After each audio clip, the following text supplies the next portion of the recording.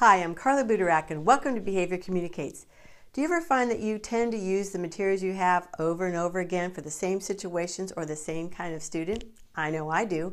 I'm going to encourage you to think about using a tool you may already have in your toolbox and try using it on your child with oppositional defiant disorder. Even though you have used the first and then strategy, let me show you how this can work for the child with ODD. Here's a typical first and then visual that you can use when your student is refusing to complete an assignment. You simply put the thing that you require first and the reward second in front of the child. You can use a verbal direction with it like finish reading, then iPad. I recommend that you present the first and then only twice.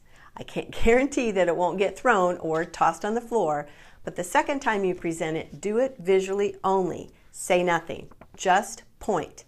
We teach children that when someone speaks to you, we expect a response.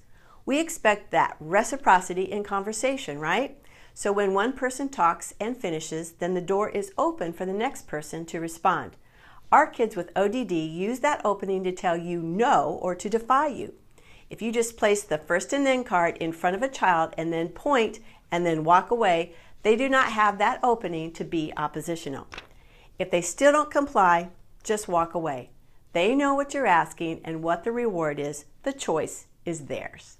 Thank you so much for joining me here at Behavior Communicates. Just remember, the more we know about how to help the child or the students we love, the better quality of life they will have. If you like this video and you want to be in the know, sign up for Behavior Communicates. You'll automatically get my weekly video and blog, plus other resources that I only share with my subscribers.